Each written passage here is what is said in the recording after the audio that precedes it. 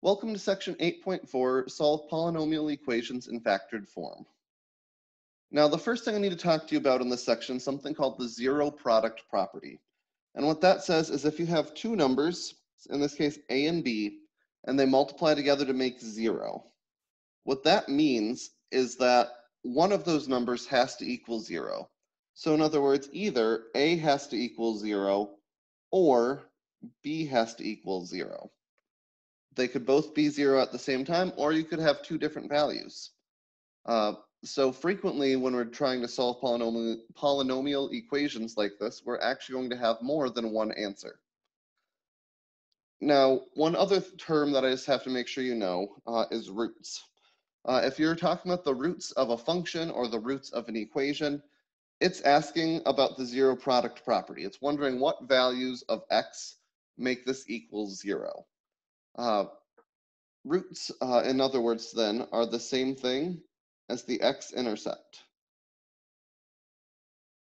And sometimes your book will also refer to these as zeros. What value of x will make this equal 0? So let's go and actually try combining these together and solve some problems. So we have x minus 4 times x plus 2 equals 0. So you have to remember first that this is multiplication in between here. So in other words, we have one thing times another thing equals 0. So what that means is either the first thing, that x minus 4, has to equal 0, or the second thing, the x plus 2, has to equal 0. Well, now at this point, we can solve for x in both of these equations. So we can add 4 to both sides, and we come out with an x equals 4.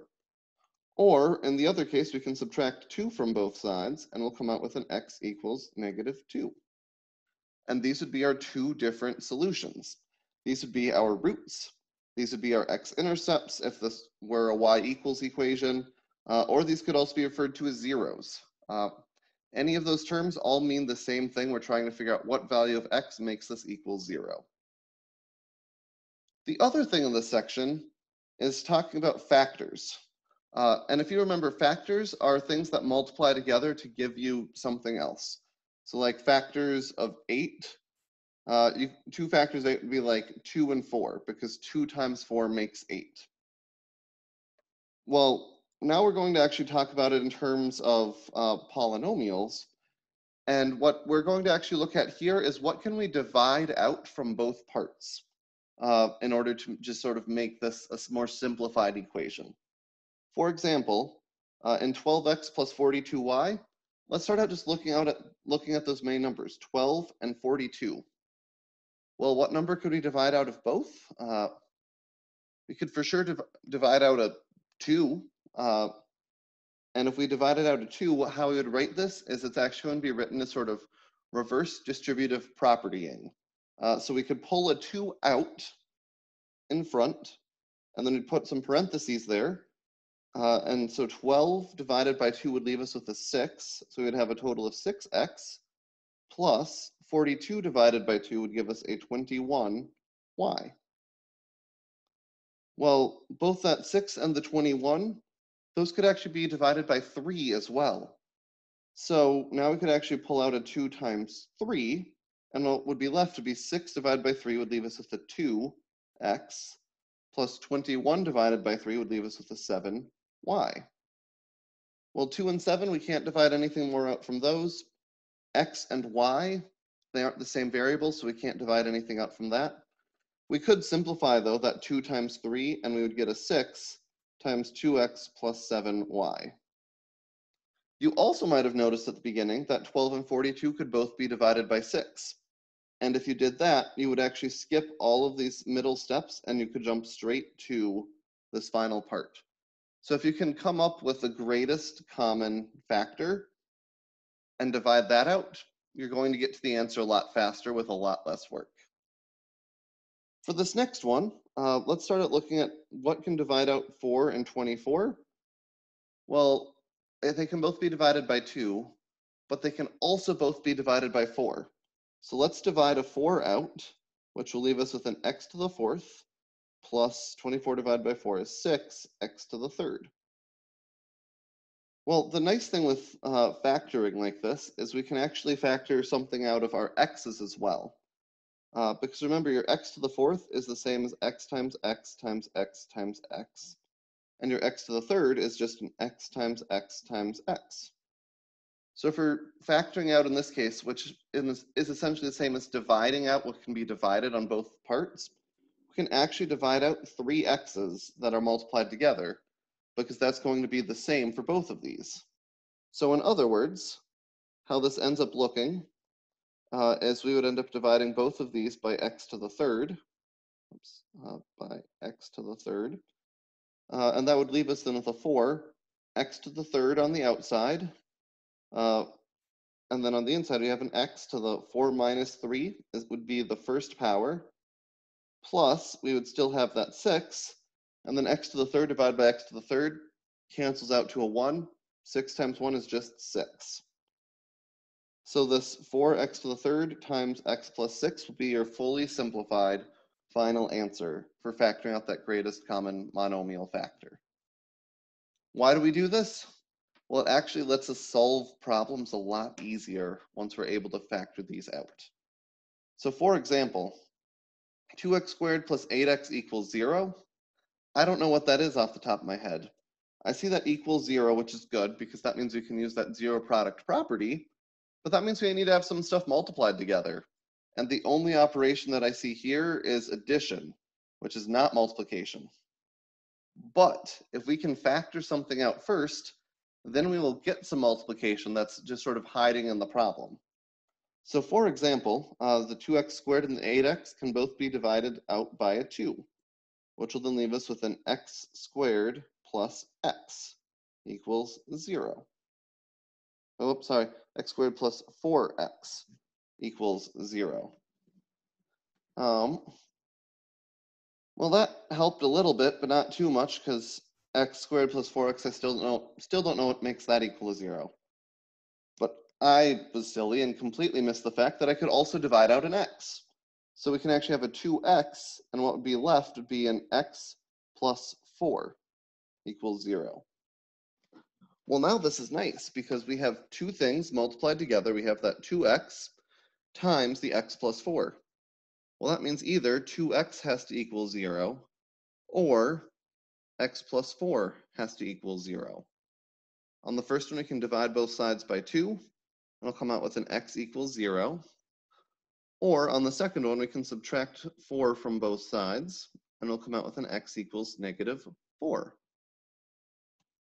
And now that by factoring, we were actually able to come up with an answer pretty quickly. Let's try it again on this next one.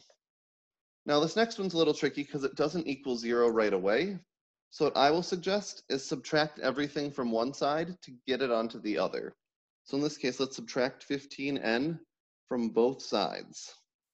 So we'll have a 6n squared minus 15n equals 15n minus 15n, leaves us with a 0.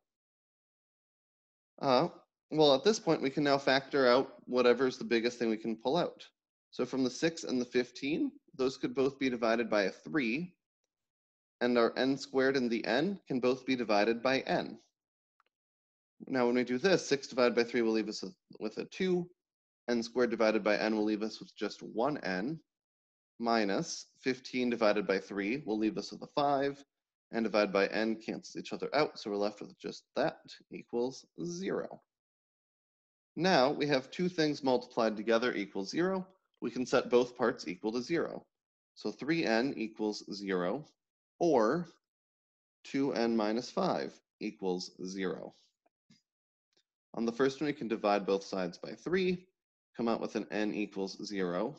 Or, for solving the next one, we'd have to add 5 to both sides.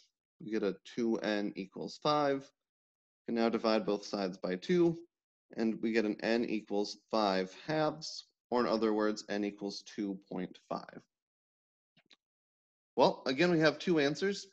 One is 0, one is 5 halves, or 2.5, and we were able to solve it pretty fast by factoring. The one thing you do need to remember to do at the beginning is just always make sure that one side is equal to 0. If it's not, you have to move stuff around in order to get it there. The last thing in this section that will be covered is a vertical motion model. And what this says is just that the height of some object that is either thrown or dropped is equal to -16 times the time in seconds squared, plus your initial velocity v times the number of seconds, plus s for your starting height. So for example, a startled armadillo jumps into the air with an initial velocity of 14 feet per second. After how many seconds does it land on the ground? Well, if it starts from the ground, that means its initial height was 0. So that's nice because that will cancel out that s. And we know that its initial velocity was 14 feet per second. So that's going to get plugged in right up here for v. So we can now have an equation of h equals -16t squared plus 14t. Well, we want to know, when does it land on the ground? Well, the height on the ground is 0 because we're talking about the distance above the ground. So we also know that our height is going to end up being 0. Well, now we have something that's going to equal 0. Chances are we're going to have to try to factor this. So let's see, what's the biggest thing we can pull up from both sides?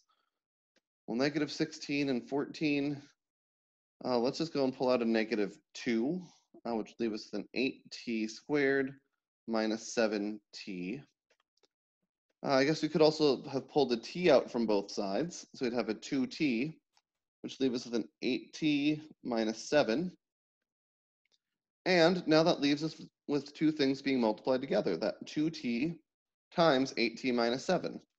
So in other words, either -2t equals 0 or 8t minus 7 equals 0. Well, for the first one, we can divide both sides by -2, and we get that t equals 0. Well, this makes sense because at time 0, the armadillo is still on the ground. It has not been startled or jumped into the air. So we want to know when it lands back on the ground. Well, that means you have to add 7 to both sides. 8t equals 7. Divide both sides by 8. Get t equals 7/8. So just 1/8 of a second short of 1 second is when the startled armadillo lands back on the ground, which makes sense because you can't normally jump in the air for more than a second. So this seems pretty reasonable. And that's the last thing I've got for you. So good luck, and as always, let me know if you have any questions.